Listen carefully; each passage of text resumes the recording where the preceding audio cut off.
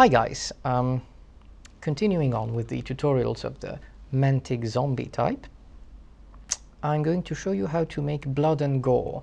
We've already done the zombie flesh tone and skin, we've already done his rags. Now we're going to be a bit gory about it. How to do blood and gore, I hear you say. It's quite easy. Let's find some spot on my wet palette. This one will do. We're going to take some inks, because inks have the immense advantage of being glossy and shiny.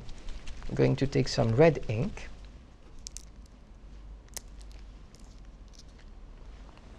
There. That's all it takes. And some black ink for that fresh blood effect. It's not quite red, it's a dark red color. There. Yes, that will be enough, I think. We're going to take a brush that's a little fine, zero brush, I feel. Yes, this one actually. All right. We're going to mix the two. It is very important that you mix it well.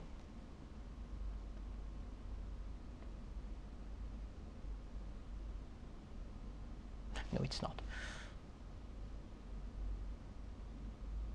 Yeah. That's it, pretty much. See? Blood. And we want him to be a slightly fresher looking zombie. So, never apply your ink pure on your miniature. Always mix it in with lots of water, because it is really rich in pigments, and it will, well, it will destroy your brush, but mainly it will clog up very easily, and you don't need that much ink anyway. So this here, we're going to wash it a little with that ink and water there, so that it looks like there's been blood in there at some point. It's just been opened, you see. It will remain a little shiny even after it's dried.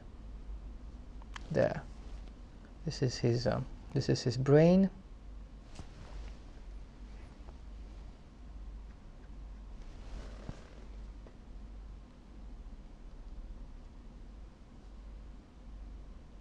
There.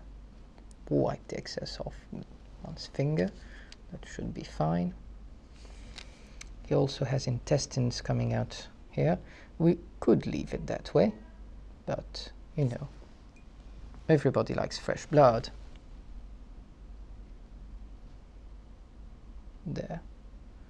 It's probably been dripping off his sort of drab. Blech. Disgusting. There. There's a little bit on his leg here.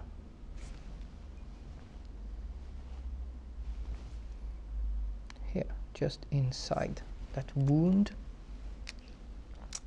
And there, inside here. Here. See? Oh, that's terrifying. Well, not too much. Since he has been putting his hands in all the wrong places, we're going to put some blood and gore on his hands, mainly underneath his hands, because, you know, that's the way to do it. And there on his fingers. There. We don't need to put too much, just on the fingers right there. See? That's plenty. And here, of course, this hand is very bloody. This hand has probably been torn off, so it needs blood and gore all the way. Here underneath, we'll put a little to red mix. That's a little more pure. Yuck. Very, very B-movie, shall we say. And since our zombie has been eating like a pig, we're going to, yes, put a little blood and gore in his mouth and on his chin, because zombies aren't the cleanest of persons. And this hand he's holding is probably just a little snack of his. There, blood and gore. Blood and gore is quite easy to do. Black ink, red ink. What more do you need? There. That's it for this tutorial. As you can see, our zombie is done.